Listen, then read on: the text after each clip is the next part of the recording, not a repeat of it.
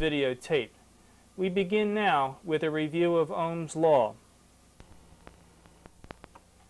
Here we see a current I passing through a resistor of resistance R. The voltage drop across the resistor is equal to the current through it multiplied by its resistance.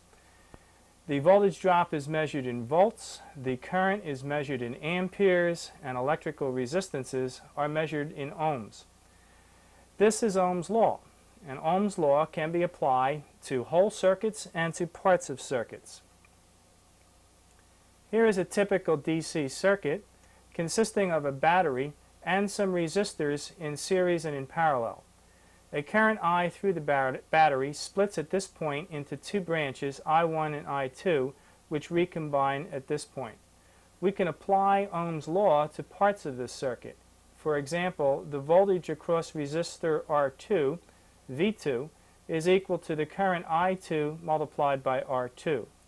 The voltage drop across resistor R3, V3, is equal to I, the current through it, times R3. We can also apply Ohm's law to the entire circuit. The EMF of the battery is equal to the current through the battery multiplied by the equivalent resistance of the circuit.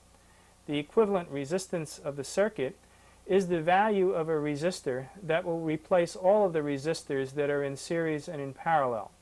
The value of the equivalent resistance is found by using the rules for adding resistors in series and in parallel.